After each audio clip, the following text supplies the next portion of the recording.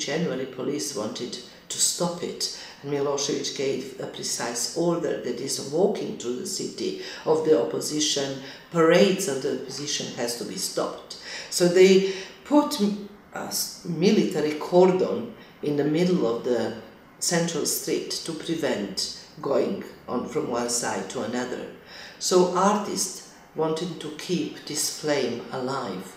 So the groups of artists kept changing in front of this cordon, keeping people gathering 24 hours for a month during this 3 months protest till 27th of January, where the police finally realized that they have to leave and to leave the public space of Belgrade to its citizens.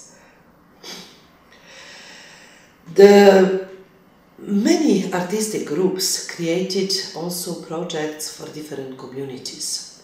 One of the projects was extremely significant. It was a project of Anna Miljanic called Listen Little Man, homage to Wilhelm Reich.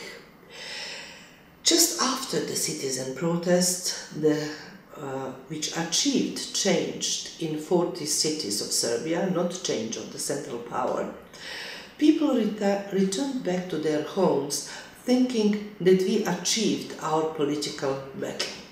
So we again returned to our role of little men, as Wilhelm Reich described it.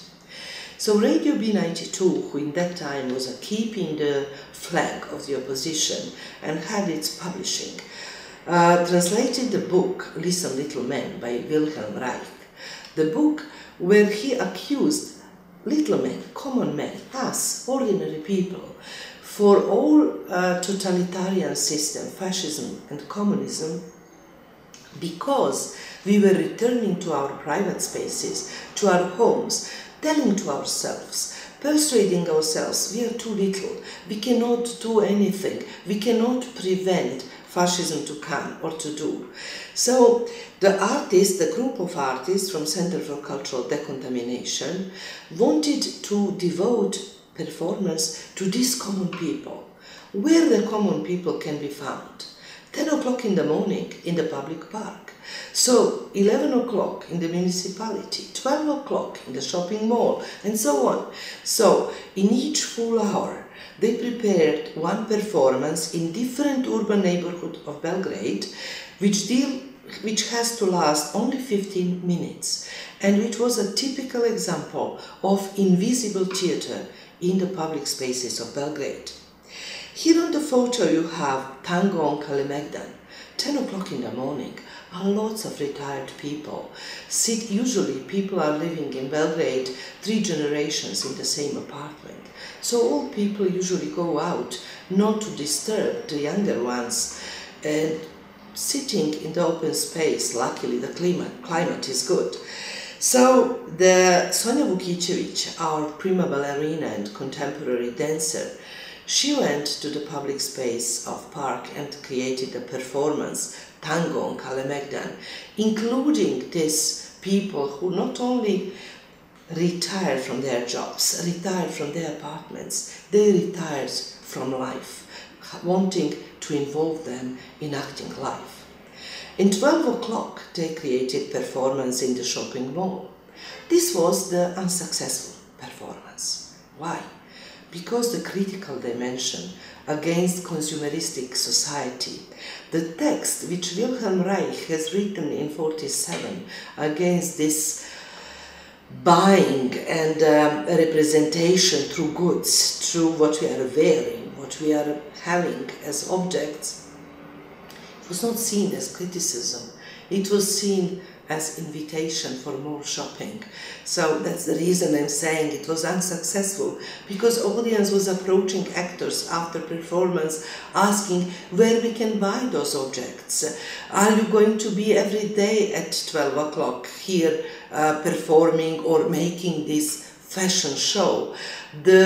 All the sellers has been closing their shops and assisting the performance because they consider that to be extremely interesting. Unfortunately, this sarcasm, this irony was not perceived as such. For me, the most touching action of Invisible Theatre was happening in the public bus, which connected center of the city with the working class periphery at 3 o'clock. Why 3 o'clock? Because in that time still, Serbia was on so-called socialist working time. Working time was from 7 to 3. So at 3 o'clock, working class workers are abandoning their jobs and going to homes. This bus, you can see different men and women, mostly women are sitting. But this bus was rearranged by artists, and artists start coming on every second stop and provoking passengers in the bus by different questions. I was the only one in the bus not being participant and not being the real audience, but being kind of participant observer, following what's going on. How the actors, who also pretend to be just normal passengers, tried to reactivate those workers who just after a hard working day just wanted to go home with their bags full of food, to cook something for a dinner for the family, not really thinking about the elections. And you can see on the outskirts, on the outside of the window of the bus, the political posters of incoming elections and so on. So how to provoke them to become political actors, to take responsibilities for their own life, or how to include those people whom you see here playing balote, a Dalmatian game on the outskirts of Belgrade, migrants from Croatia, rejected by local population because they behave as Croats. They play here in Belgrade some Croat game. They don't have a job. They don't have a citizenship. They don't have anything to do. So they gathered in front of these huge working class houses at the suburbs of Belgrade, and they just play what they know to play. By the way, it was 1997. They got their citizenship only in 2000. So many artistic projects has been developed throughout the Belgrade in different neighborhoods in order to raise community integration, to help in community building. Here we can see some pictures from Dark Theatre in one of the urban neighborhoods of the center city, Vračar, because they wanted to thank the municipality giving them some premises in one of the schools with less and less children. So many of the primary schools in the center of the city are today abandoned or changing their purpose because there are less and less children for whom there is less and less spaces to play. But raising awareness can be also linked to different memory sites. And when I show you the first project linking Kalemegdan, this was also a memory site. This is hill for thinking, as the Turks used to call this hill.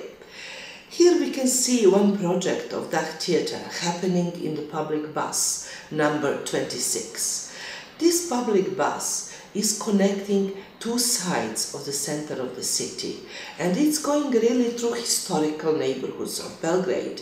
Historical neighborhoods where used to live Turks, Jewish community, Armenian community, Kalmyk community, Gypsies, Roma population, and so on.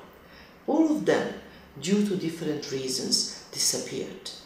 Turks has been expelled, first in 1830, then the last ones in 1860. Only one mosque has stayed in this neighborhood of Belgrade as a remnant of this old oriental part. In this abandoned part of the Belgrade, in the center of the city,